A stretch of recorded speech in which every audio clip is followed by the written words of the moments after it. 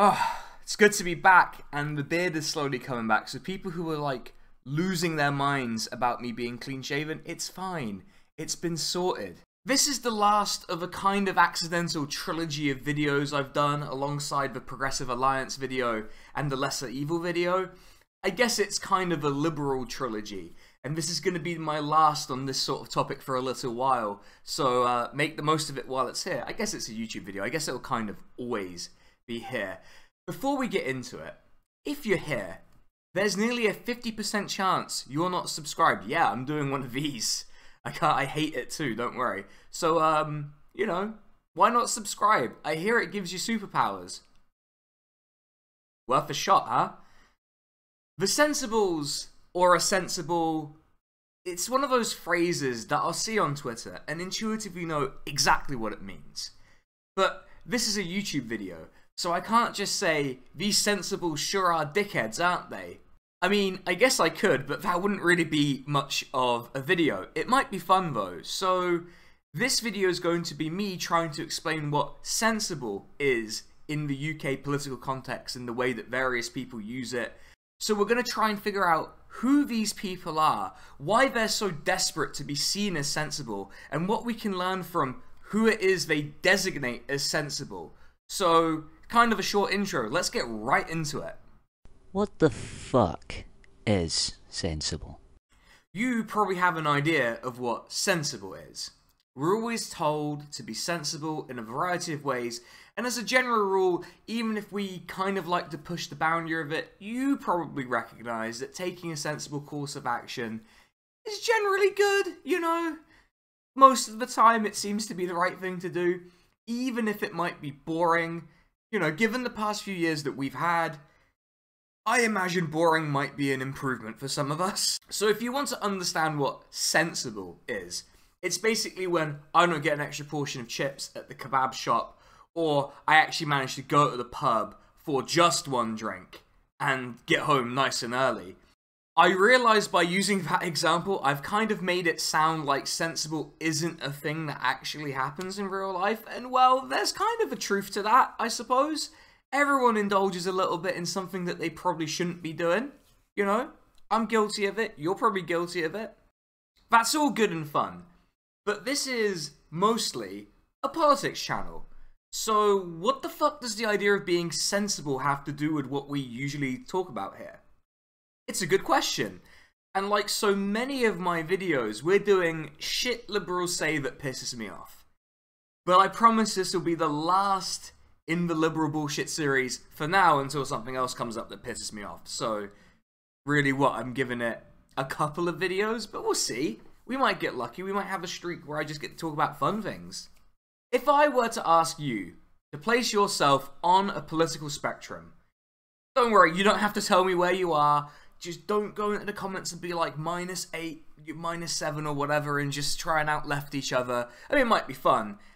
But, you know, political compasses, yeah, there's a whole thing. And I'm not going to go on about it.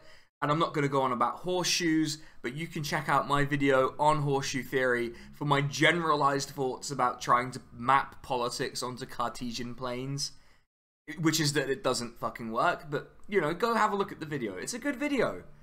If you were placing yourself onto a political compass, you would probably, you know, be reasonably certain about things like whether you're left of centre or socially liberal, but you probably wouldn't think that what you believe specifically is particularly outlandish or extreme.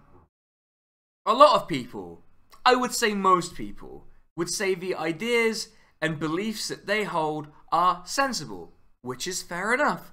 I would guess that the person you're most likely to sympathise with and think that they've got the right idea is yourself. Which again, is fair enough. No one's mad at anyone for believing they're right. You know, unless they're demonstrably wrong or really offensive, but put that to one side for now. There's an implication in considering your politics sensible though, and it's actually quite similar to the train of thought that leads people, you know, to believe in stupid shit like horseshoe theory, which again, I did do a video on, so check that out. It's that you're defining yourself against something else. Often in this case, the way it's spoken about by the so-called sensibles is actually quite interesting, because often you'll see people who are desperate to define themselves as sensible.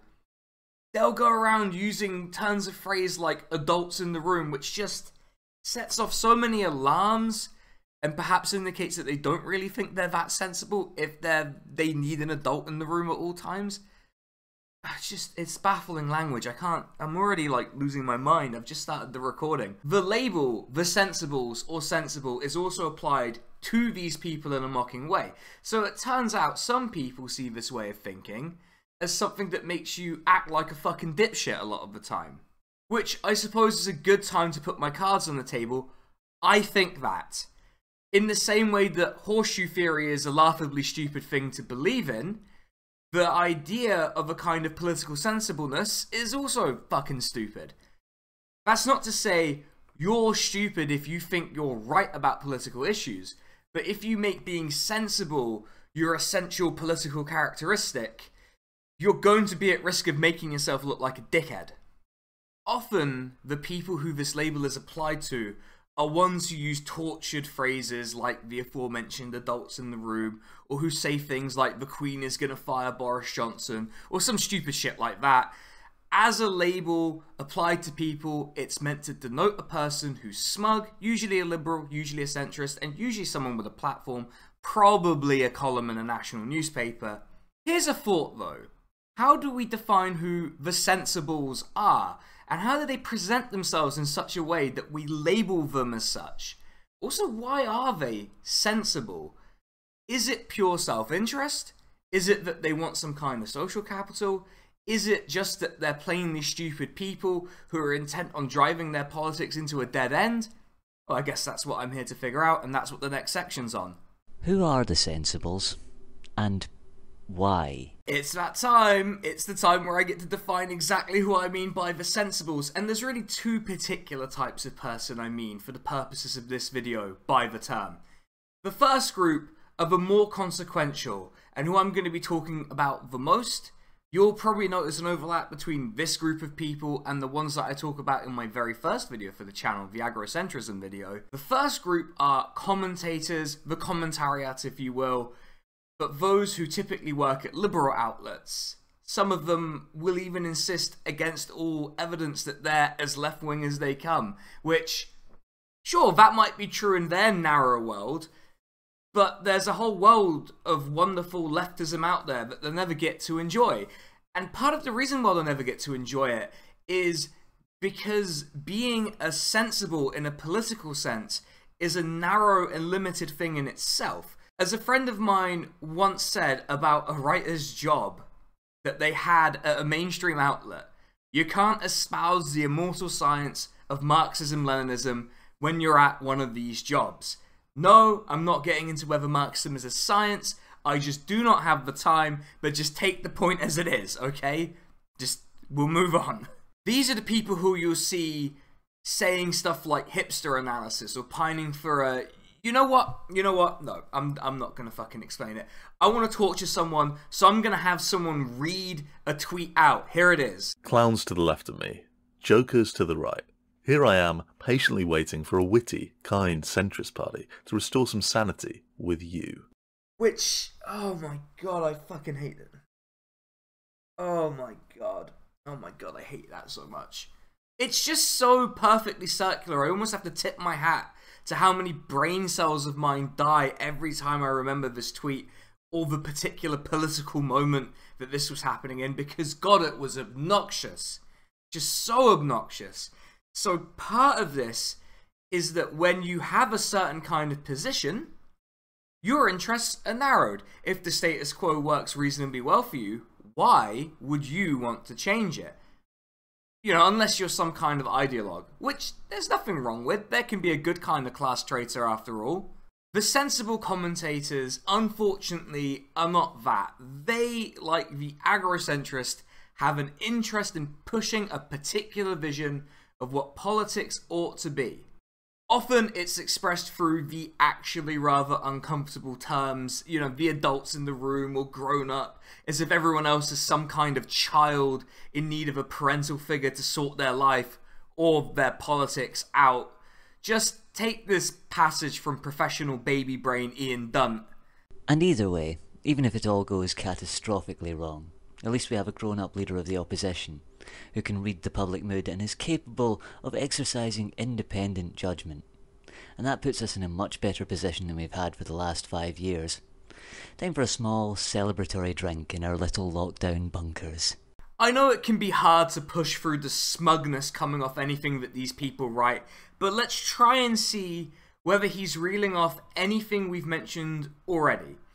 So he calls the new leader of the opposition a grown-up, so mark off parental issues on your bingo card. The interesting thing about this is in the phrase, even if it all goes catastrophically wrong, because that tells me, while it might not quite be just a game for these people, it clearly doesn't seem to impact them in a serious enough way for them to care or take it seriously.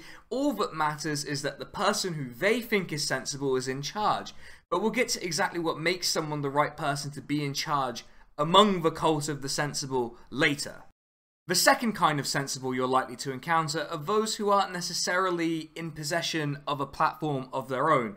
They might have one, there's even a little overlap with the first group, but it tends to be the kind of person who I would refer to as a briefcase wanker who falls into this particular category. And that's people who want this characteristic to be how they're perceived. Because, you know, you don't want to be perceived as a headbanging lunatic. Maybe a little bit. Which is curious to me, because if you're asking me, life is much more fun when you're headbanging. No, I'm not about to do it on camera. You've got to catch me on Twitch for that sort of thing. This second kind of person isn't usually that consequential, to be honest, and they're not really the important kind of sensible, because they're much more led than leader. But that can tell us important things. They tend to gravitate to the kind of non-entities who are either the right kind of person to be in charge, or to the inane media personalities who feel that they're the sort of senior members of the cult. So you'll see them in the replies of people like Stephen Bush, the aforementioned Baldy, Ian Dunt, and unfortunately an awful lot of the kind of agro-centrist commentators who like to whip themselves up into a frenzy because the jam granddad didn't want to bomb people. There's a neat side effect of defining yourself against the idea of being irresponsible or childish or whatever else a sensible would label their opponent as. It means that you have a lot of flexibility to make sensible whatever it is you need it to be in a given moment. Which might sound shallow and cynical, because it is. But if you have an interest in maintaining either the whole or part of the status quo, it's useful. This flexibility gives you the ability to regard quite a wide range of people as sensible, often crossing party political boundaries, tendencies within them, and of course borders. Which I suppose is the one good thing about it, because borders are a load of bullshit anyway. But that's a story for another day. In fact, when responding to a tweet asking which 3 MPs people would want to join the Cucktig Group for Change or whatever the fuck they were, I'll put their logo up because it was an incredible example of graphic design is my passion, someone managed to produce a chef kiss answer, so let's check it out. In no particular order: Dominic Grieve, good lawyerly background; Hilary Benn, smart and sensible; Yvette Cooper, also smart and sensible. But I realised I've just robbed Labour of their best electoral chances. You'll notice that the people they pick are ascribed the traits of smart and sensible, which in the case of Hilary Benn is funny because he's a historically illiterate warmonger, or they have a good lawyerly background, which, not to be that guy, that's a profession that has a reputation for being full of dickheads who behave like lunatics, especially on social media. There's something that unites the people that the sensibles laud. One is that they tend to have some kind of bureaucratic record, either as a government minister or as a member of a committee, which, yeah, is about as consequential as it sounds. Or they're a politician who was formerly prominent, who for whatever reason they want to rehabilitate. Rehabilitation is going to matter a lot because a lot of the people they pick out have what we might call spotty records, to say the least. There's a yearning at the heart of every sensible, and it's a deep-seated need for the restoration of a previous often imagined state of affairs. It's usually connected to a particular tone of politics, a more civil time, if you will, which plays into why the people they tend to turn to end up being faceless bureaucrats. I mean, look at all of the memes about Sue Gray, the person who's supposed to save us from Boris Johnson with a devastating report. Well, as of recording, nothing has come of Partygate other than a little bit of damage to the Tories' reputation for something that the very sensible people will decide is over, and not at all part of a wider structural issue the second a new Prime Minister appears. The other thing about who the sensibles think fits the role of the sensible, the adult in the room, they tend to be educated at certain institutions, speak in a certain way, look a certain way, and who seem like they're very risk averse, even if they're not actually necessarily risk averse. That tends to lead to the same kind of politics over and over again in an endless fucking loop. It's exhausting.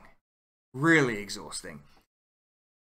That's the thing that gets me about a lot of the sensibles. They have a sense, maybe not an incorrect one incidentally, but there's some kind of protracted crisis for their preferred status quo. A vaguely right of centre, vaguely socially liberal one.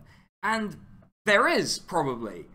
There was, after all, a reason why The Guardian went so hard on the idea of populism, and despite its misuse by a lot of commentators, they weren't wrong that there was kind of a different sort of politics being pursued in the aftermath of the sensible consensus kind of collapsing post-2007. Of course, if you are a sensible, then you have to reckon with the fact that your milquetoast reformism, at least when it is reformism and not conservatism, it's what led you to the crisis in the first place. So at best you'll see a return to sanity or common sense, which, you know, the air quotes are telling you what I think of that, but from a much weaker starting position, which means I wouldn't bet on this being a remotely viable political identity to cling on to, especially when we look at some of the recent case studies in Sensible. Case studies in Sensible. Before we dive right into the case studies, it's important that we understand something about the demands of the Sensible. They are pathetically modest. They're almost always just a plea to return to a tone that makes them comfortable. A less generous person would say that what they want is to be insulated from the consequences of their politics. After all, like I've discussed in, basically every other video, life can be a bit difficult when people can just call you a dickhead because of what you believe in. Don't call me a dickhead in the comments though. As I mentioned in my video on online anonymity, those demands tend to come from people whose positions are the ones where people don't usually get to speak back to you. Not to be the social media can have an impact guy, but the cult of the sensible is a distinctly online-brained thing. It's why I'm talking about it after all, but there's an unfortunate thing about it, which is, as I mentioned earlier, some of these people have significant platforms or are adjacent to people with meaningful platforms. So this brain poisoning from the online is seeping into the rest of the discourse like some kind of horrible polluting of the water table. This also goes for a whole host of other things, and it's kind of sad when a significant part of the solution to a problem is we need these 200 to 300 people to just log off for a bit. But that does seem to be where we're at. By the way, I will never log off. Do not tell me to log off. Cowards, I'm not logging off, alright? The thing is, it's hard to reconcile what these people say they want with who they choose to project the value of sensible onto. Especially when a lot of what the sensibles desire is a specific result rather than anything particularly values-based. The main result they seem to want at the moment of recording or writing, really both, is the resignation of the cursed mop that was brought to life by a warlock, Boris Johnson. That's good. Boris Johnson is shit. I'm glad we can finally agree that he's not suitable to be the Prime Minister, even though it took some of these people way too fucking long to get there. I'm not bitter, I promise. You can see the shallowness of it all when I show you things like this. In the last 30 years, we've had 6 Prime Ministers: John Major, Tony Blair, Gordon Brown, David Cameron, Theresa May, Boris Johnson. Say what you like about the first 5, but there is no way any of them would have weaponised a serial child abuser to smear a leader of the opposition.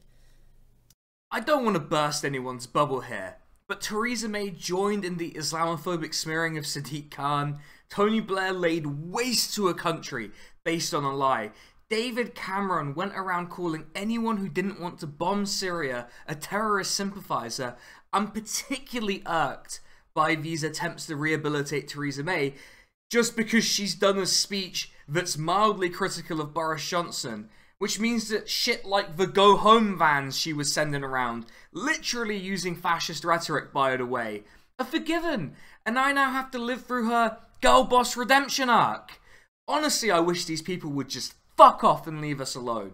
In a just country, like I keep saying, Theresa May would be breaking rocks on some lonely island and we'd never have to hear from her again. Instead, look at what we have to deal with. I just look at shit like this and lose my mind. Is everyone feeling okay? Genuinely, I have no idea whether this was some deep cover satire or a cry for help, which I guess kind of describes my own videos.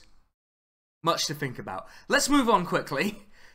Take the curious case of Yvette Cooper, a middling politician who's often hyped up as a political titan. Why do these people seem to like her so much? Well, I'm not convinced that they actually do, at least not the real Yvette Cooper, because the real politician is a piece of shit and a massive loser. How massive a loser? Well, let's take a look at the one time she ran for Labour leader. Yeah, pinched the image off the BBC, but there you go. Not even coming second. Loser. Massive loser. And it's always worth looking at her endorsement by The Guardian in the 2015 leadership election for the Labour Party. I won't have it read out to you because, you know, it's an entire article, but I'll link to it below if you want the interesting statistic. In the actual article, there are 3 mentions of Yvette Cooper. Jeremy Corbyn is mentioned 10 times. This is the article specifically endorsing her. It's so embarrassing. It's so embarrassing. I can't imagine such an embarrassing endorsement. Now, we have to consider that she was getting tweets like this made about her after the embarrassing endorsement and after the embarrassing result. Let's just look at the tweet real quick. Worker bee, take your politics out of the equation and look at things objectively. All resistance to Brexit is through FPPE, separate groups, and the backbench MPs from Tories and Labour. A Labour leader who would scare the Tories will be Yvette Cooper. Corbyn does not. Which is it seems to exist in an alternative universe where there was a totally different person with the name Yvette Cooper. I would say it verges on a cult of personality, but there's kind of the prerequisite that some kind of personality has to be behind it to work. Which I guess means that her husband is barely more qualified, but only because his name is Ed Balls. Yeah. Ed Balls is a name often featured alongside Eileen Over, Just in Time, and Mike Gapes in Totally Real Names magazine. For the record, her husband is also a solid gold twat, but the Sensibles don't seem to like him as much, at least when he's not making a tit out of himself on some sort of dancing show or whatever the fuck it is he does now. Yvette Cooper is actually kind of perfect for the role of the sensible saviour, since she'll never actually be in a position where her popularity is directly tested. Sure, she was Shadow Home Secretary for Ed Miliband, famously a really successful leader of the Labour Party. Okay, look, if I ever manage to say that with a straight face ever, you know I'm too far gone. It's done. I'm done. But she's gone back now to that role to much fanfare. So I guess we're looking forward to some competent, progressive political messaging, like these mugs, for example. Yeah, those were real, and, you know, they're plainly racist and pretty fucking shit. So it's good that the grown-ups are back. Can't wait to see which mug they come out with next because of energy prices going up. Controls on your thermostat, perhaps? Gotta keep it below 17, or else Yvette Cooper and Rachel Reeves will be by to cut off your heating. This is one of the things that's the most galling about it all. A lot of the sensibles like to pose themselves as progressives, which is largely a meaningless term, but let's pretend for a second that it means something serious. Now, you and I would probably say, if you were a progressive, you would probably not be doing things like this when you were a government minister. Yeah, I used it in an earlier video, but it's a good example of how the reality of these politicians doesn't quite meet the expectations these people have. This isn't a savior. I find it hard to believe anyone being serious about the sensible really knows what their anointed heroes are like, or if I was being more direct, they're unaffected by the worst instincts of these politicians. Something that was obscured by the 2019 election was the fact that the exact kind of people who the sensibles really like were leading parties and running in seats across the country. Take Squirrelbane Joe Swinson. If there was someone who did literally everything the sensible said you should, like if you made a list, she ticked every box, it was her, right? Up to and including calmly saying she would slam the nuclear bomb button, which is a crime against humanity. In fact, here's what some of her supporters were saying before she hit the campaign trail. I'm not sure I could take more strong and stable government with Johnson. But if chaos with Corbyn doesn't take your fancy, we could try a third way. There is always modern, smart and sensible government with Joe Swinson. Yet, she ended up running an abysmal campaign and ended up losing her own seat, imploding upon contact with reality despite really inflated poll numbers early in the election. Also, look at the terms they used to describe her.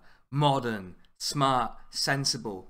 If that's the case, how come she lost so badly? Remember, she was running in that election honestly and sincerely saying she could be the next Prime Minister.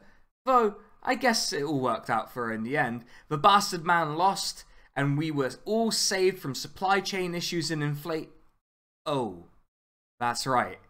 There's also the more clownish media party political project, the Cucks. Now, the less said about them, the better, to be honest. But when you're hyped up by the media as much as they are, and you simply do not exist almost as soon as the general election is over, some people might think you were running an elaborate grift, or a wrecking operation, or a waste of everyone's time. Though, in fairness, the memes were good before they were snapped out of existence by a small encounter with reality. That all leads me to wonder, is being seen as sensible worth it? Does it work? What does it all actually mean? All of that to come in the conclusion. Concluding thoughts. As I bring this to a close, I wanted to think about this. What is being sensible for? I mean, in general, why do we look both ways before we cross the road? Most of the time. Why do cyclists wear helmets? Or why is going to the pub for one drink a good idea sometimes? It's protection, safety, and prevention. All these things designed to defend your well-being, right? In a way, membership in the cult of the sensible represents just that, a flexible, sometimes antagonistic framework that allows you to defend your interests. Well, not your interests, probably, but the interests of specific classes. The other thing that struck me is how badly the sensible's anointed ones seem to collapse upon contact with reality, which kind of makes me think, why bother? Like, we shouldn't bother. It's obvious it doesn't work, and if your politics are anywhere near where mine are, they're gonna call you a fucking communist anyway. So fuck it. Why concede to a framework that makes things worse, that makes it less likely for you to succeed? But for those people, I do wonder if they'll ever put two and two together and realise that even if it's not the ideas themselves causing their implosions... Okay, here's a little aside for you all and a little hint. It is the ideas themselves, but that's not the biggest issue for them. They could be more discerning about who they elevate. Ultimately for me, and likely for you, it's not worth it. Being seen as sensible isn't accessible anyway. So fuck it. Let's just want and advocate for good things and leave the sensible stuff to the losers. It's just more their style anyway. So, I want to thank my proofreaders, that is Mic Wright and my partner, and I want to thank the people who lent their voices to the various horrible things that I made them read, NParticipacion, DrFesty and Strang. In the description below, you will find links to all of their nice things. Also, in the description below, you'll find all of my links to various things. And before I disappear, I want to thank my patrons. So I'm going to just sort of slide on over, and they will appear here somewhere, probably. Future me, if you could edit that in now, great. And I particularly want to thank Drone Riff, Mercutio, Nauseum, Kersley Scheider, and Wampus. Thank you very much. You are my top tier patrons. I really appreciate it. If you would like to get your name on the wall, I mean, it probably won't be the wall eventually. I still need to figure out how to actually nicely present the patrons. The Patreon is also going to be in the description. The lowest tier is £1.